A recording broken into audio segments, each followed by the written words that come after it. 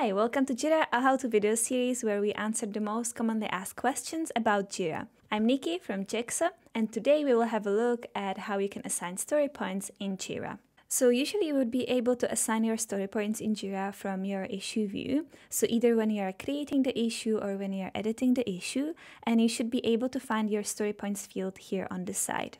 If you can't find the field, that means that it's hidden in your project and you need to switch it on. So either if you're a Jira admin, you can do it yourself, or you can ask your Jira administrator or project manager. So if you would like to switch on the story point field in your project, there are two different ways to do that depending on if you are using company managed or team managed project. And you can see down here on the bottom corner what kind of project you are using. So in team managed projects, in order to switch on story points, you need to go to project settings and then click on features and then come here to estimation.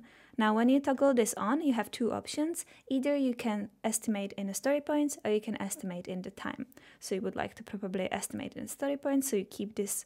And then when you have a look at the issue, you should be able to see the story point estimate field here on the side, and you can already add the estimation in the story points over here.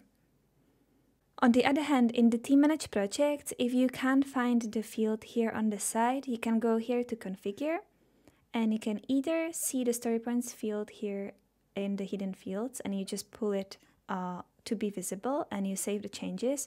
Or if you cannot find the story points field here, you can go to the configure issue screen and you can add the story points field here from this selection. So now when we enable the story points field and we go back to backlog and you open the issue, you will be able to see the story points field here, and you should also be able to edit it.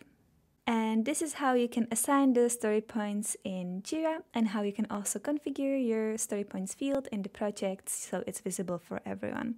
I hope that you found this video useful. If you would like to learn more about Jira, you can subscribe to our Jexo YouTube channel where we publish the videos weekly. See you in the next one!